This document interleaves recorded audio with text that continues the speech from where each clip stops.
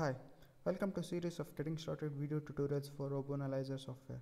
Roboanalyzer is a 3D model-based software that can be used to teach and learn robotic concepts. You can download it for free at www.roboanalyzer.com. In this video tutorial, I will be discussing about inverse dynamics. Inverse dynamics is basically the task of finding joint torque. In simple words, if the kinematic parameters and inertial parameters of a manipulator along with its trajectory are given, it is required to find the joint torque. When I say kinematic parameters, I mean the joint value, joint velocity and its acceleration. And inertial parameters are the length, mass, CG position, inertia, etc. Roboanalyzer software employs redesign algorithm to solve the dynamic equations of joint torque. Well, this is the Roboanalyzer software. To begin with, I'm going to consider a simple 2 degree of freedom robotic arm. You can change the DH parameters as per the requirements, and here are the inertial parameters. You can change the value of the position of CG or the mass properties, that is the inertia along the different directions. You can also change the acceleration of gravity along any axis required. As I mentioned earlier, the joint torque depends upon inertial parameters, kinematic parameters, and also the motion trajectory.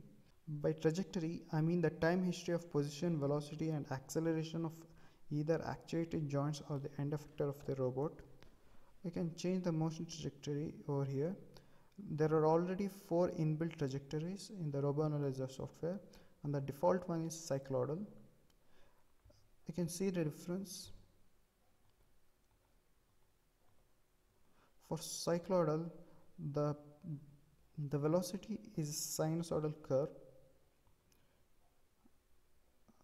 You can see the acceleration. It slowly accelerates at the beginning and decelerates slowly at the end.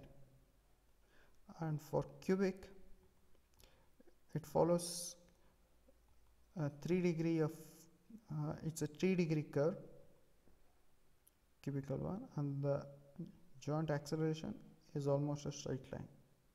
Similarly, the other 2 trajectories are governed by different set of equations. To solve the dynamic equations for joint torque, first it is required to complete the analysis of forward kinematics, then go for inverse dynamics.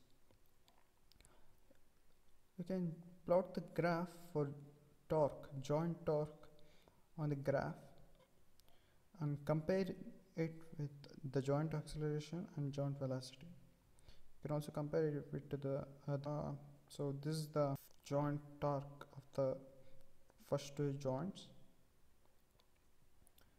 Now I'm going for a more comprehensive example, 6 degree of freedom robotic arm. This is 6 degree of freedom robot called KUKA or KR5. I can change the, as usual, you can change the DH parameters and the position of the CG of different links as per your requirements, completing the forward kinematic analysis, and then going for inverse dynamics. As there are 6 joints here, I can plot all the joint torque on a single graph.